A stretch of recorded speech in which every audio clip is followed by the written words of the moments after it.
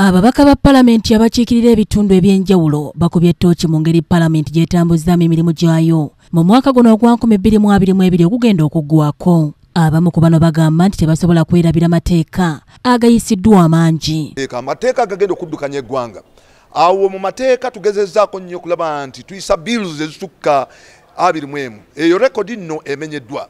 Era amateeka gano nga gamaze okuyisibwa pulezidenti agasayininga oba n'alizza. Kale tulindiridde pulezidenti gagenda okuzza ate era tugezeeko kulaba nti gayisibwa. Tugezezzaako nnyo okulaba nti tukola oversight okulaba nti tulaba ssente z'omusolo kiki ezikoze n'okulaba nti tezoonoonebwa.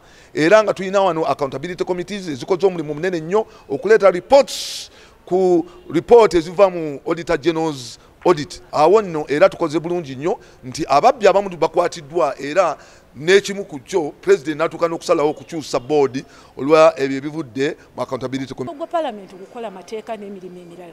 Naye nze ndowooza ku lwange nti tuli ku mulamwa era mulimu ebintu betunaba kuggwa kuba parliament egenda for 5 years twakamala ku mwaka gumu n'ekitundu. Nze ndina essuubi nti ennyumba bw'ebanga eri kukubirizibwa ne sipiika waffe Anita Amon ne mumyuka we Honorable Speaker Tayeebwa Thomas nafu ababaka be basindika emirimu giri kutambula bulungi. Ako bibyokubanga amateeka agazze mu bukiiko bwaffe kuba ntula kakiiko ak'amateeka n'ennambika y'emirimu gya parliament.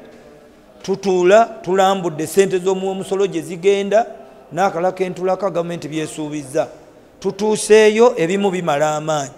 Obubbi bwo tebunnawona era mu bubaka bw'abaweereza ba Katonda ekyo mukyogereko nga temuzibiridde era abantu bagamba obatunule temubagana kwewombeeka mubagambe batunulewo nnyo kubanga ayinza okuba yoyo gw'osabira ng'azibiridde n'agamba nali nzibiri. Waliwo abenyumiriza mu ngeri gye batuusizaamu ensonga z'ebitundu byabwe mu lukiiko lw'eggwanga olukolo ate ne zikolebwako nnyo eddoboozi lya bulungi bwansi lituuse. Ensonga endala ye y'abazadde okwenyigira mu buli mulimu bakuweerera omwana wo tolinda gavumenti mukuyamba gwe wennyini gw'osooka.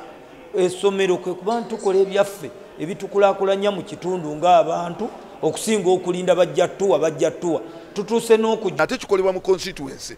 Nze wange okugeza ndobinze enguudo nnyingi nnyo era kati zigenda kuzimbibwa. Contract zagabiddwa Lugende Port Bell lwagabiddwa Abachina bagenda duzimba, Olugende Bugolobi lwagabiddwa Abachina bagenda duzimba, wogenda ekitinzala akatale nga tugenda mu PDM twagamba nti obutale bulina okuzimbibwa nefujjo kesisire baddeekola eri okugoba abantu ku nguudo nga tebategekedde eryo nno tuligobedde ddala era ndi mu kulaba nti akatale kange ak'ekitinzale kazimbibwa era ne olunaku lw'eggulo nabadde okulaba nti ndabirira ssente z'omusozi zikozeseddwa bulungi. Ekyo tukikoze ng'ababaka ba parliament tubadde ne matters of national importance kubanga omubaka avunaanyizibwa mwana watte okurepresentinga constituency era buli kyolaba mu constituency ng'olina okukomawo wano okiteeke ku floor ogambe nti ekizibu kino weekiri prime minister oba government esobola okukyanganga. Ekyo tukoze rekodi nti buli mubaka ayina matter of national importance gyaleese ku floor ya parliament kakasa nti mutwalizo wamu tugezezzaako kodi. Bano boogedde ku bisoomoozo ebikyaliwo era ne balaganga bwe bagenda okutandikira ku bino mu mwaka ogujja. Twagala tuwabulwe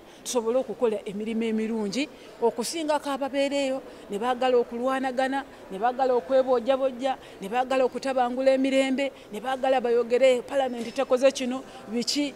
Nze ku lwange ndowooza parliament eri ku mulamwa mu bbanga lye tubaddeko era tukyalina embavu ezigenda okukola amabaga amalala agasobola okubeera nga gatereesa ensi yaffe tutambule bulungi. Ate yakulira ekibiina kya UPC Jimmy Akena naye asinzidde mu kuwa obubaka bw'obw'omwaka n'alaganga ekibiina kino bwe kigenze nga kisajja kula omwaka guno ng'amaanyi bagatadde mu kukuyega bannakibiina n'okozza obuwagizi bwabwe era ng'ono avumiridde ebikolwa ebyabatamanya ngamba abazze balomba poliisi wano mu ggwanga. A lot has been covered in the development of strategic plans, reviewing and updating party charters, and the formation of party policies. We have developed the 2021-2026 strategic plan, updated the Youth League Charter and the Women's League Charter, produced the Youth League Strategic Plan, Human Resource and Administration Manual, financial concerted efforts for the police and security personnel to be regarded and accepted as in place for the protection of the lives and properties of the citizen, not just the protection of the government in place. Boogende Joseph yakusakidde eggulire lino ku Rocket TV ya malindirire.